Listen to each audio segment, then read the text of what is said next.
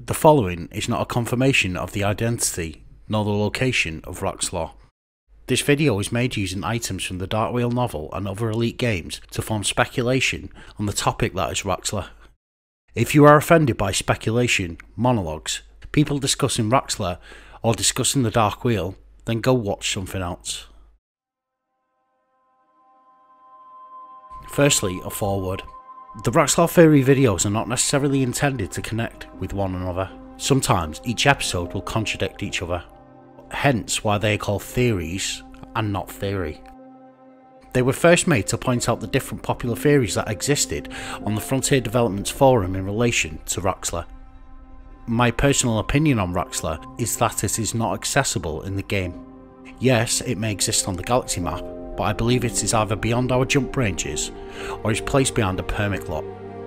I'm comfortable with the idea that I am wrong on this belief, but for me, it makes sense for Frontier to wait until they have released the Odyssey. Also, it is my personal opinion that Raxxla is not one entity or place for the player base to visit or encounter. It is a whole series of objects, places and story events that has the eventual purpose of building a more expansive storyline than we currently have, with the petty machinations of the human race. As Mr. Brooks once said, Raxxla is a journey. That journey could be a quest. So with all this in mind, you may think, what's the point of these videos if you don't believe Raxxla is in the game? Simply put, it is interesting to discuss these topics. In the early days of my interest of this game, I would often find myself on the Frontier forums reading page upon page of people's often conflicting theories, always aware that nothing has ever been found in regards to Raxxla within the history of the entire franchise. The mystery of knowing that the term Raxxla is canon, yet not knowing anything about it, drives mine and many other people's curiosities to peak levels. It is human nature to seek an understanding on objects they often think about. It's why we know the Earth is not flat, because our ancestors would always look at the horizon, dreaming of what may exist beyond the confines of what they could see.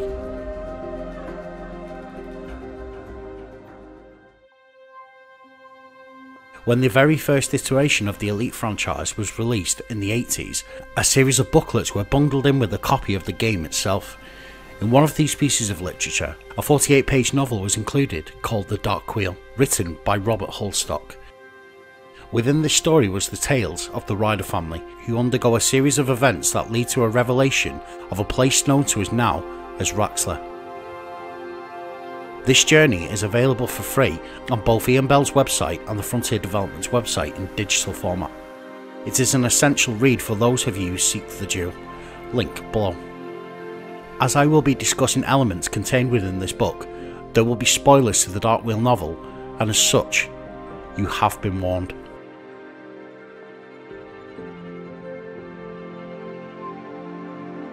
Contained within the verses of the Dark Wheel novel is a number of possible clues to the future of the story, more specifically the story of the Raxxla mystery.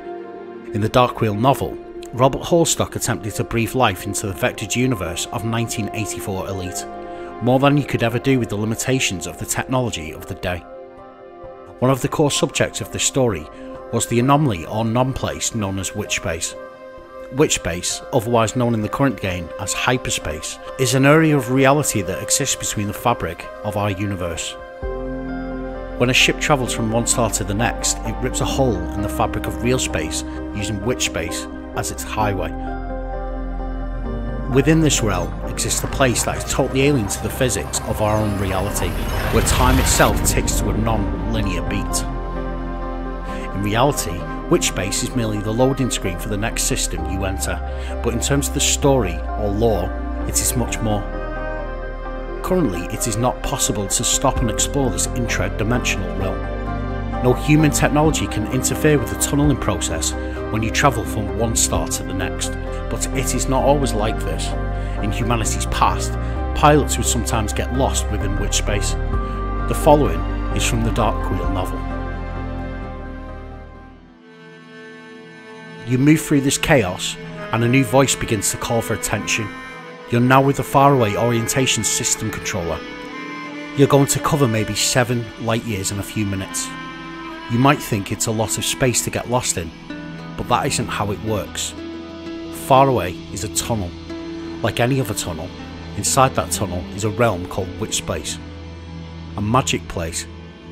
A place where the normal rules of the universe don't necessarily work, and every few thousand parsecs along the witch space tunnel, there are monitoring satellites and branch lines and stop points and rescue stations, and passing by all of these perhaps 100 channels, 100 lines for ships to travel. Each one protected against the two big dangers of hyperspace travel: atomic reorganization and time displacement. Jump on your own through hyperspace across more than half a light year, you'd be lucky to make the same universe, let alone your destination. You might emerge from witch space turned inside out, which is not a pretty sight. You might be stretched in all the wrong angles, and although the ship keeps travelling, that jelly mass of broken bone and flesh inside the cabin is you. According to legend, you might come through okay and breathe a sigh of relief, only to go into Earth orbit and wonder why that big lizard with the teeth and the long tail and green scales is roaring up at you and warning you off his nice Jurassic patch of prehistoric desert. To go far away is a killer, unless you obey the rules.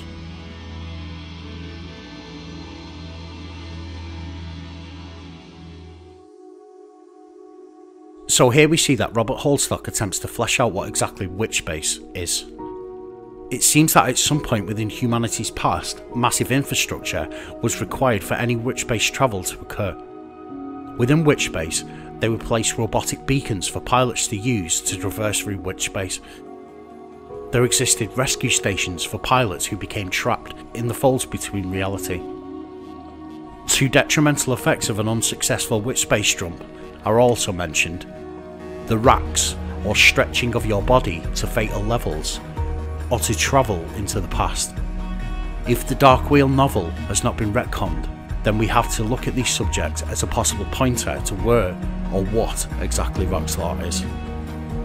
During the early stages of humanity's development, generational ships were made in massive quantities in an attempt to reach a planet which could have supported human life. They would travel at sublight speeds across the void between stars for hundreds of years. Drifting from one generation to the next, their crews would attempt what no human had ever done before: to exist on a planet that is not of our own star. In the 2200s, the first tentative steps were made around the light speed barrier. Early hyperspace jumps were difficult and treacherous for human pilots, and as such, the first hyperspace capable vessels were automated. As these early drives were refined, a massive colonisation effort was commenced that populated what we now know as the bubble. Colonisation ships were equipped with hyperspace drives, and the older generation ships that were lost were forsaken to space and time and forgotten for many centuries. As we have already heard via the Dark Wheel novel, early hyperspace travel was fraught with danger. A danger that was known to the human pilots during the events of the Dark Wheel novel many years after these early hyperspace journeys. Could it be possible that one of these early hyperspace colony ships fell victim to one of these dangers? An accident or event on board one of these vessels may have had profound consequences for the crew.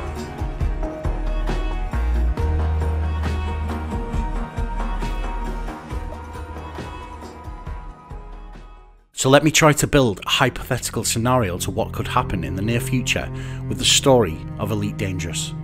I could be wrong, I probably am wrong, but what harm is it to listen to a vagrant driven mad by the void of space? Stay a while and listen. Firstly, we have the generation ships. They are sent out to the cosmos to colonise planets beyond our own star. Then comes the hyperspace drive and the early ventures into witch space. A hyperspace capable colony ship goes missing within witch space. By opening the door into witch space, the ship discovers that this doorway leads to another place, and that this door becomes a key. The colony ship encounters something that eludes our discovery to this day, some element or location that is connected to the Raxxla mystery. The crew of this vessel attempt to exit witch space, but in some way this object interacts with the ship and it opens a witch space corridor.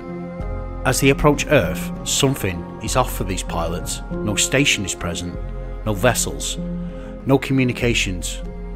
It seems that they had travelled backwards in time. After destroying their ship, the colonists secretly seed our world, and so is born the group that is known to us as the Dark Wheel. Mention of Raxxla harks back to the time before the human race could travel faster than light. It is one of our oldest interstellar mysteries.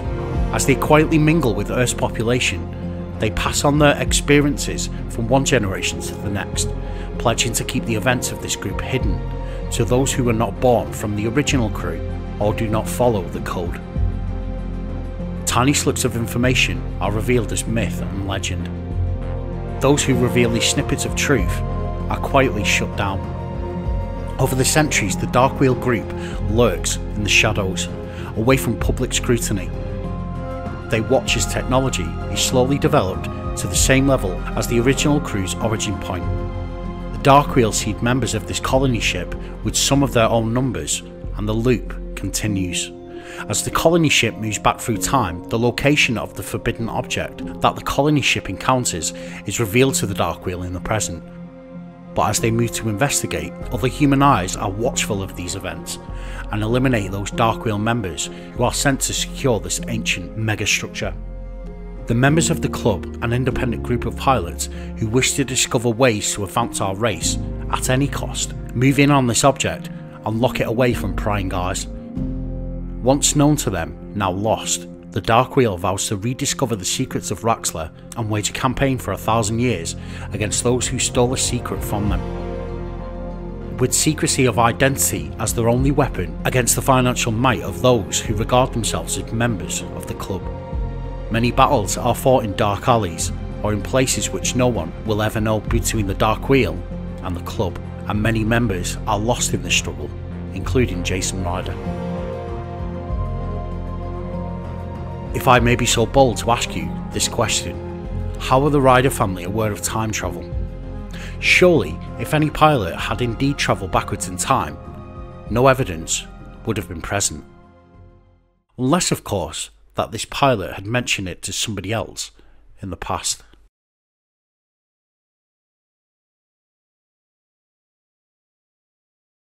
Thanks for the watch. Please make sure if you like this video to hit the like button.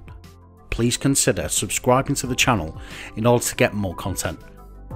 I would like to thank Commander Halpy and Gaza Mildog for choosing to support the channel through Ko-fi. As of now, I have set up a members section for those who wish to officially support the channel. Included within this membership is extended versions of all my future content, including this video, early releases of these videos, classified releases, and monthly AMA and discussions where you can have your say on the future of the channel. Follow the membership options below if this is your thing. Until next time, Commanders, 07.